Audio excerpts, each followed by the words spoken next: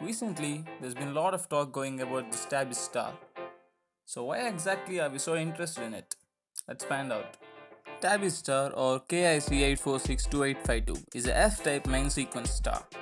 It's approximately at a distance of 1280 light years from the Earth and is located in the constellation of Cygnus. This star caught the astronomers' attentions when they observed that this star was undergoing unusual light fluctuations.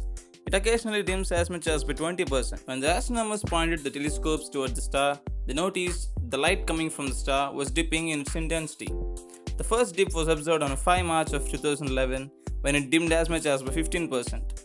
The second dip was observed on 20th February of 2013 when it dimmed by 22%. And more recently, a significant new dimming event began in May 2017. However, it's not the only star that has large irregular dimmings.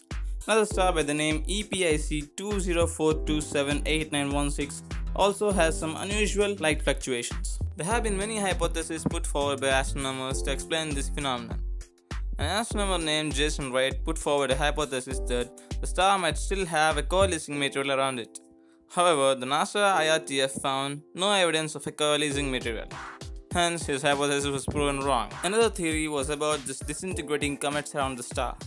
The existence of a large cloud of comets was doubted by the astronomers.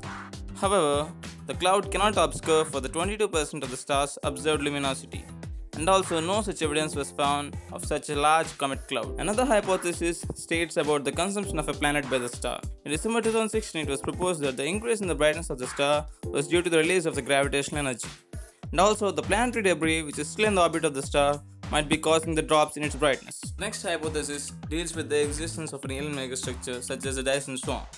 The Dyson swarm is a megastructure that the advanced civilizations might be using to tap the energy of the stars. And like all scientific theories, this theory is also a scientifically valid one because it is easily falsifiable. However, there is no sufficient evidence to prove the existence of such a structure. In October of 2015, the SETI Institute used the Allen telescope array to look for radio emissions from the star. However, no narrowband radio signals were found, negating the presence of any advanced civilization around the star. And recently, on May 14, 2017, the starlight began to dim again, and this helped the astronomers worldwide to collect data in real time on the unique star. And as of now, we don't know what's causing the star to dim. We need more data to gather evidence. It might be the comets, it might be the planets around the star, or it might even be the advanced civilizations.